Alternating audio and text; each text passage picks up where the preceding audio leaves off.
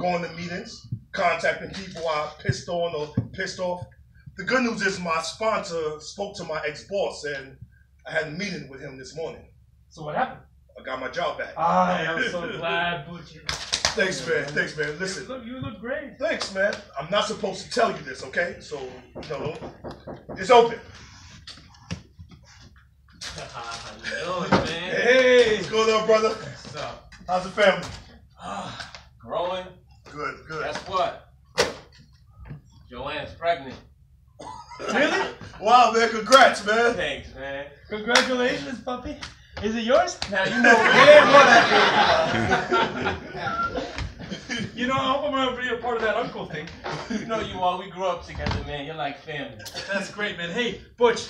Yeah. Hope I'm not out of line, but I brought a jug with me to celebrate your homecoming. Because I didn't see no need for me to stop drinking just because you can't. Neil, you want to drink? You know what? I'll take a shot, man. I haven't celebrated yet. No. And Butch, I hope this don't throw you a curve now.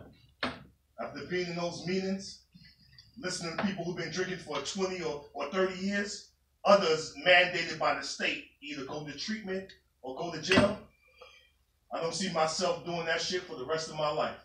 That's great, Butch. Hey, did you get the stuff I sent you? Yeah.